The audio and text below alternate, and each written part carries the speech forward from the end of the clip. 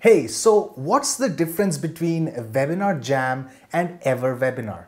Now, these are both products owned by the same company and they're also available in the same dashboard, which means you have one login username and password and you can access both these products, but they are both different. Now, if you buy WebinarJam, you just get WebinarJam. You don't get EverWebinar. If you buy EverWebinar, you just get EverWebinar and you don't get WebinarJam. You do have the option to get both of these so that you can host both your live and fake live or automated webinars. But still, what's the difference between them? Well, even though they share that same login panel, that same UI and everything is in that same screen, what you need to remember is that WebinarJam is only for your live webinars and EverWebinar is only for your automated webinars or what we call fake live webinars. So those can be hosted with EverWebinar. And if you are used to using one of these platforms,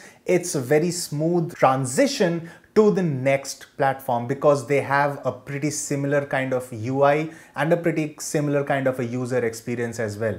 And since they are both owned by the same company and Andy Jenkins is the person behind both of these products, you have the same support team to answer all your questions. So if you want to have a complete integrated webinar marketing solution, use both WebinarJam and EverWebinar. But if you just plan on hosting your training webinars or your actual live webinars that you want to conduct with your audience, use only WebinarJam. If you want to conduct an automated webinar funnel and bring leads in on autopilot and just use that same webinar file to stream to everybody who registers for your webinar, use EverWebinar. So that's the core difference between WebinarJam and EverWebinar. So let me know which platform you use in your business. Let me know in the comments below. If you like it, hit the like button. If you love it, subscribe.